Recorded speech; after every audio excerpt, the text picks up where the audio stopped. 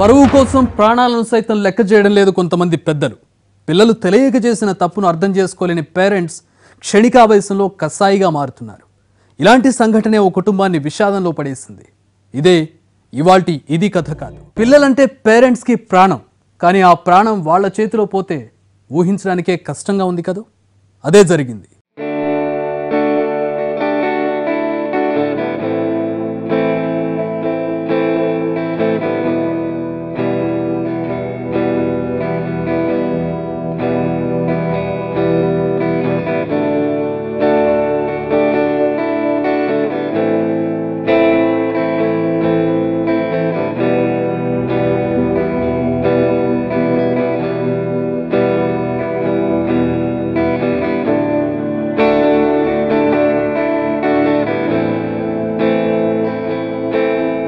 తల్లిదండ్రుల దగ్గర ఇంత గారాబం పోతున్న ఈమె పేరు ప్రియా.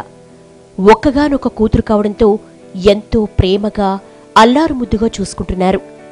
మిడిల్ క్లాస్ ఫ్యామిలీ కావడంతో కష్టం తెలియకుండా కష్టపడి చదివిస్తున్నారు.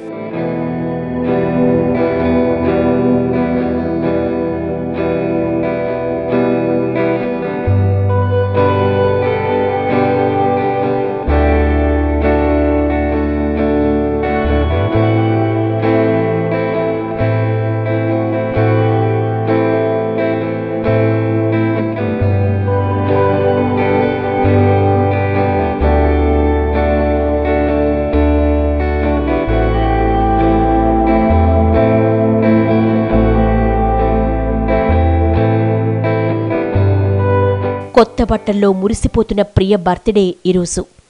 నిండు నూరేళ్లు చల్లగా ఉండమ్మా అని దీవించారు తల్లిదండ్రులు. చాలా హ్యాపీగా ఫీల్ అయింది ప్రియ.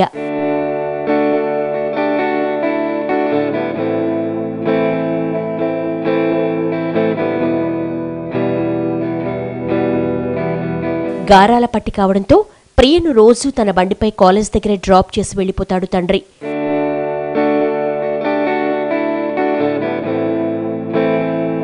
ప్రియ ప్రేమ గురించి, తండ్రి కూతుళ్ళ అనుబంధం గురించి అందరితో పాటు టీ కొట్టు అతనికి కూడా తెలుసు.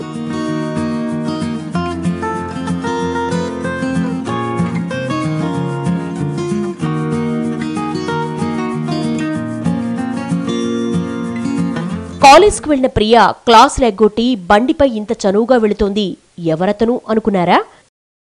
మీరు గెస్ చేసింది కరెక్టే. ఇతని పేరు రాజు. ప్రియ క్లాస్మేట్. కొద్ది రోజులుగా వీళ్ళిద్దరూ గాఢంగా ప్రేమించుకుంటున్నారు.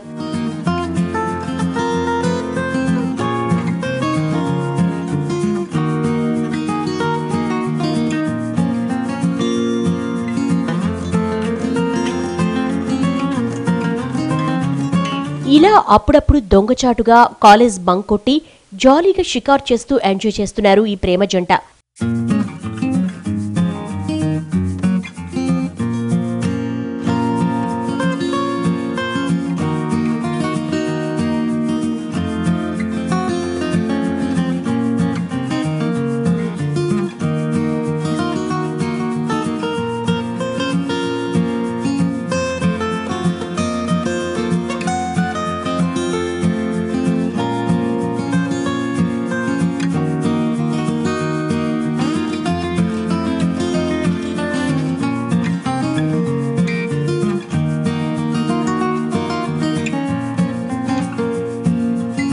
అయితే ఇదంతా టీ కొట్టువాడు గమనిస్తూనే ఉన్నాడు.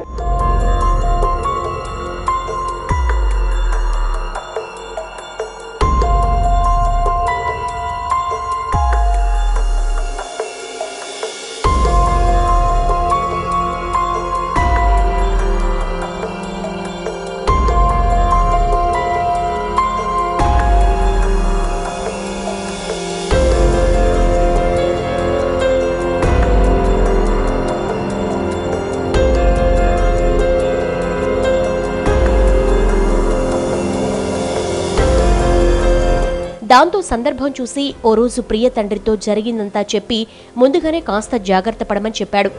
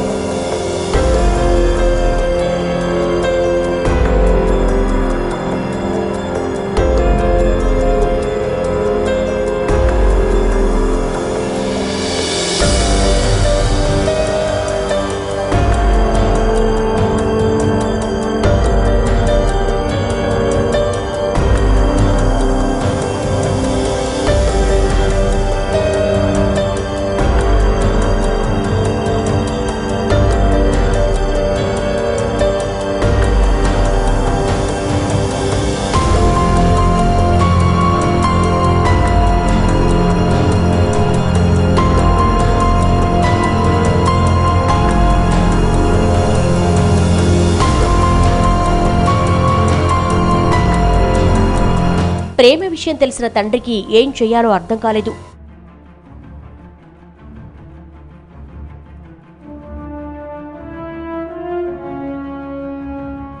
తన దగ్గర ఫోన్ లాక్కొని జాగ్రత్తగా చదువుకోమని వార్నింగ్ ఇచ్చాడు.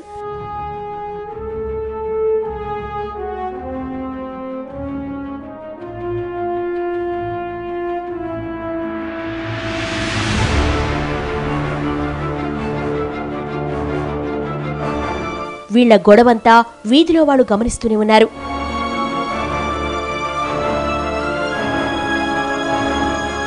అంతేకాదు, మనది పరువుగల కుటుంబం, పిచ్చి పిచ్చి వేషాలేస్తే కాలేజ్ మాన్పిచ్చేస్తా అని బెదిరించాడు.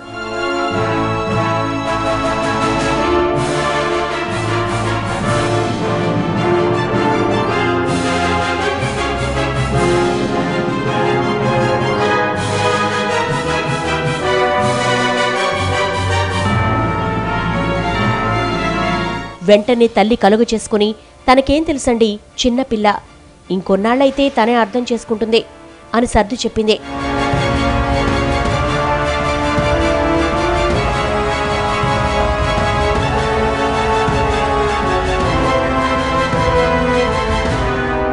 ప్రేమ గురించి తెలిసిన తండ్రి మెల్లగా తనే మారుతుందని భావించాడా? కానీ అంతలోని ఊహించని ఘోరం జరిగిపోయింది.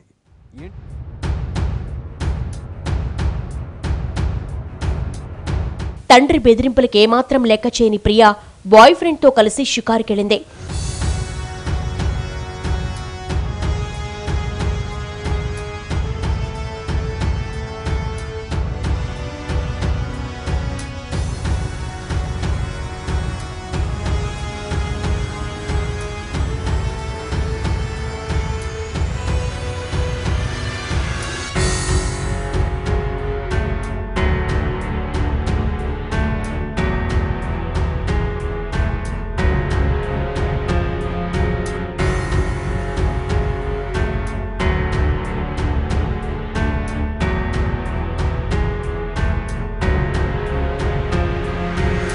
అలాంటి ఓ సందర్భంలో ప్రియుడితో కలిసి రోడ్డుపై తండ్రి కంటపడింది.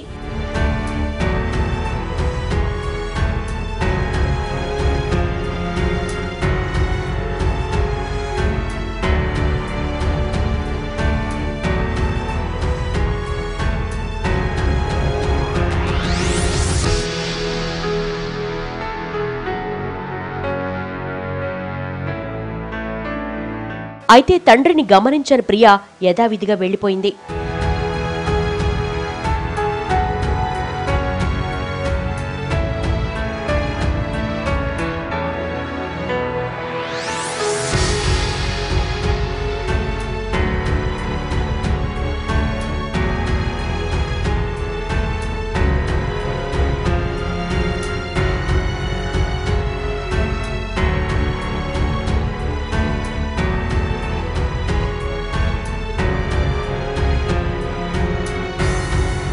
కూతురిని బాయ్ ఫ్రెండ్తో కలిసి చూసి సహించలేకపోయాడు తండ్రి. వీధిలో నుండి వెళుతుంటే అందరూ తన గురించే మాట్లాడుతున్నట్టు భావించాడు. దాంతో తల వంచుకొని కోపాన్ని కంట్రోల్ చేస్తూ ఇంటికెళ్లాడు.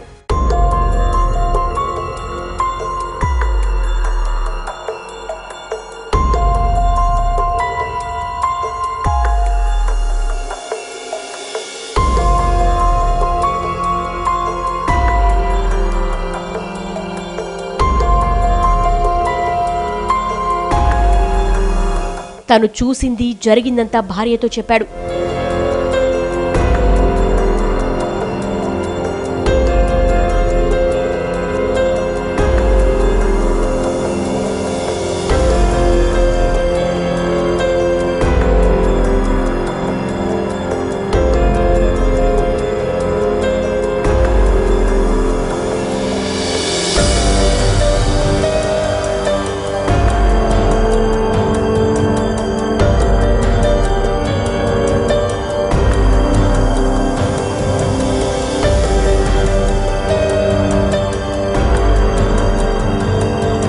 ఆవేశాన్ని తట్టుకోలేక వెళ్లి కూతుర్ని నిలదీసి ఒక్కటిచ్చాడు స్వామి.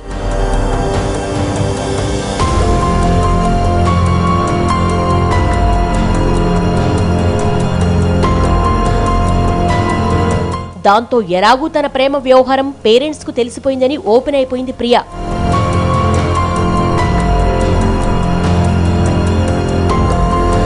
మేమిద్దరం ప్రేమించుకుంటున్నాం, పెళ్లి కూడా చేసుకోవాలనుకుంటున్నాం అని ఖరాఖండిగా చెప్పేసింది.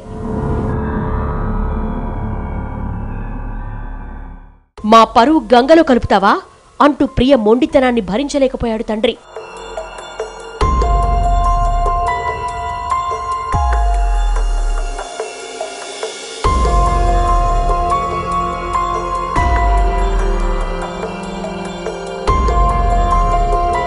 దాంతో ఆవేశంలో సహనం కోల్పోయి తనకు తెలియకుండానే తేరుకునేలోపే ప్రియను చంపేశాడు.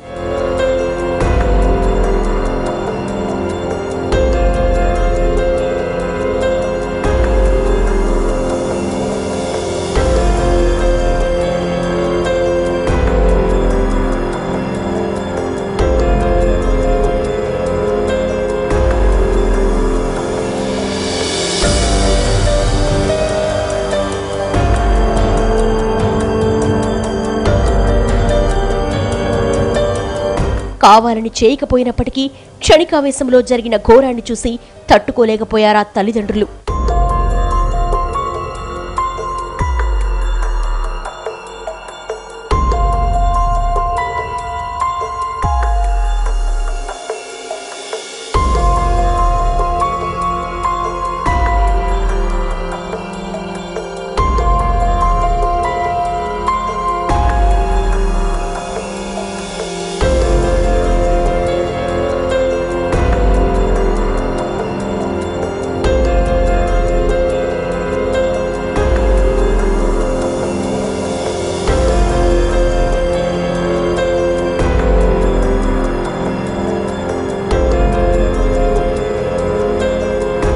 ఆవేశంలో కూతుర్ని బలి తీసుకున్న తల్లిదండ్రులు ఆ తర్వాత ఎలాంటి పరిణామాలను ఎదుర్కొన్నారు?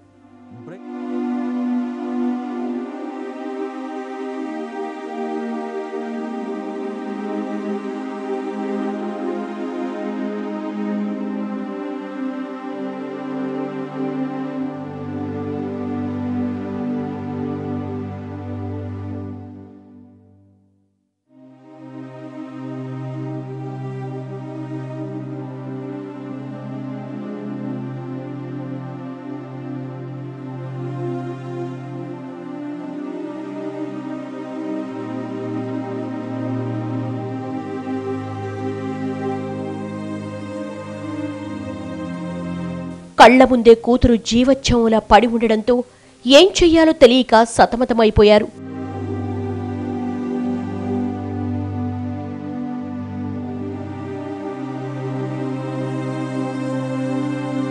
బయట తెలిస్తే ఏం జరుగుతుందోనని భయపడిపోయిన వాళ్లు సమాజం చట్టం నుంచి తప్పించుకోవడానికి ఒక ప్లాన్ వేశారు.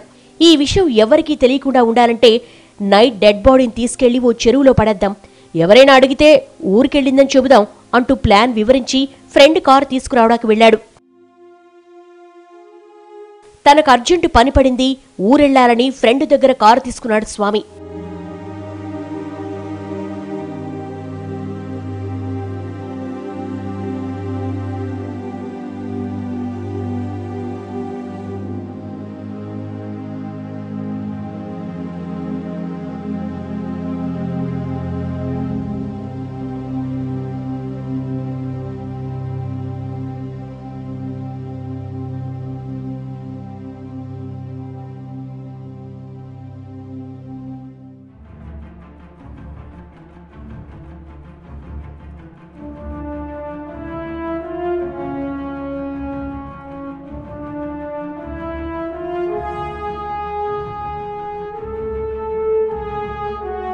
తాము అనుకున్నట్టే సంచిలో ప్రియ డెడ్ బాడీని మూట కట్టారు.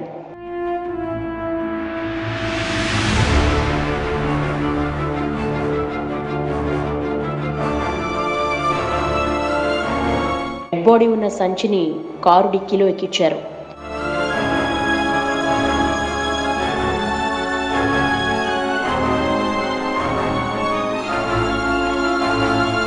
అర్ధరాత్రి 12 గంటలకు ఎవరూ లేని సమయంలో ప్రియ డెడ్ బాడీని చెరువులో పడేసి వెళ్లిపోయారు.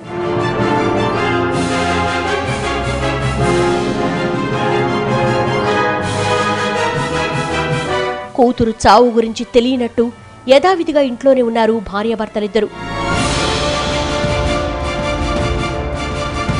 ప్రియ గొడవ గురించి తెలిసిన పక్కింటతను కొన్ని రోజుల వరకు ప్రియ కనపడకపోవడంతో ఏదో జరిగిందని డౌట్ వచ్చి పోలీసులకు ఇన్ఫార్మ్ చేశాడు.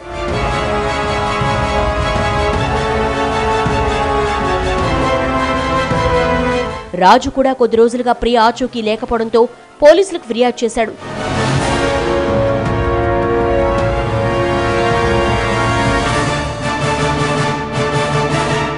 దాంతో ఫోన్ కాల్లో చెప్పిన అమ్మాయి, రాజు చెప్పిన అమ్మాయి వివరాలు ఒకటే కావడంతో రాజును తీసుకుని ప్రియ ఇంటికి వెళ్లారు పోలీసులు.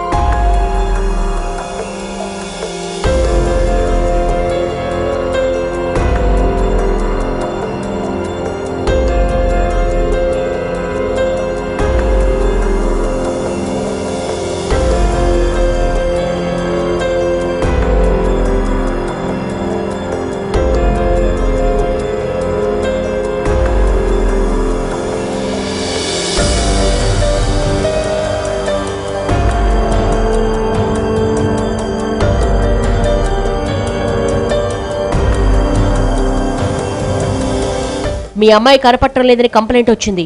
ఏ ఊరెళ్ళింది, ఎవరి దగ్గరికి వెళ్ళింది, ఫోన్ చేయండి అంటూ పోలీసులు గట్టిగా పలు ప్రశ్నలు అడిగేసరికి భయపడిపోయి నిజం చెప్పేశారు.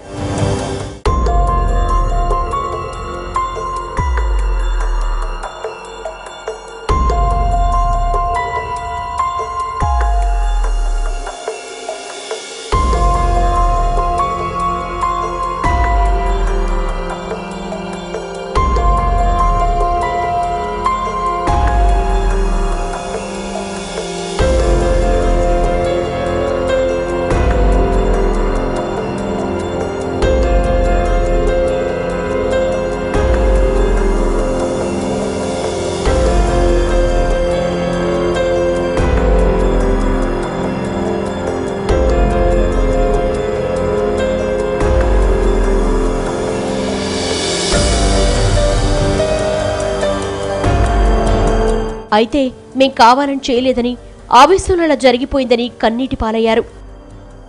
అక్కడే ఉన్న రాజు కూడా జరిగిన దారుణం విని కన్నీటి పర్యంతమయ్యాడు.